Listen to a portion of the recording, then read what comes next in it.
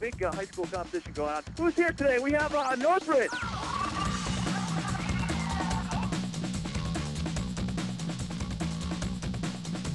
Dan, it's Monroe broadcasting live from the Southtown Mall.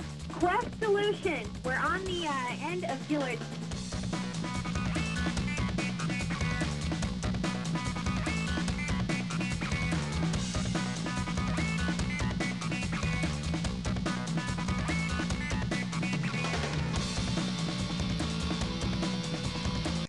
Well, it was a sight rarely seen in such numbers in the state of Utah.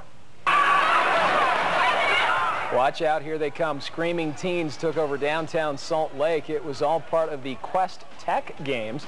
Kids had to carry totems, read maps, and use radio headphones to find clues that lead them to special codes. Each code was worth points, and the high school team with the most points won.